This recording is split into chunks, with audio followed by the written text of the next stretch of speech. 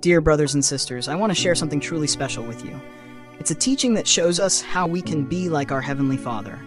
Imagine our Heavenly Father as someone who is incredibly kind, always full of love, and very, very good.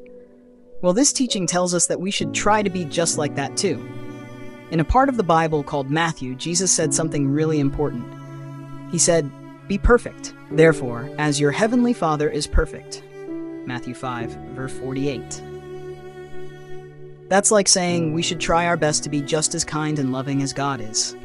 Being perfect like our Heavenly Father means being extra kind to everyone we meet, sharing our toys with friends, saying nice things to others, and helping people whenever they need it.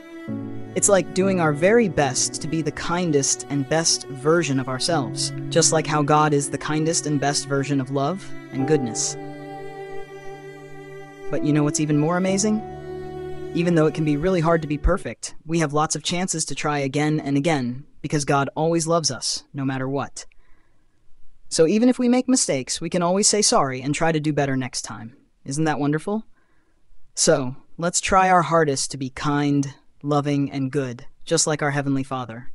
And always remember, God loves us exactly as we are.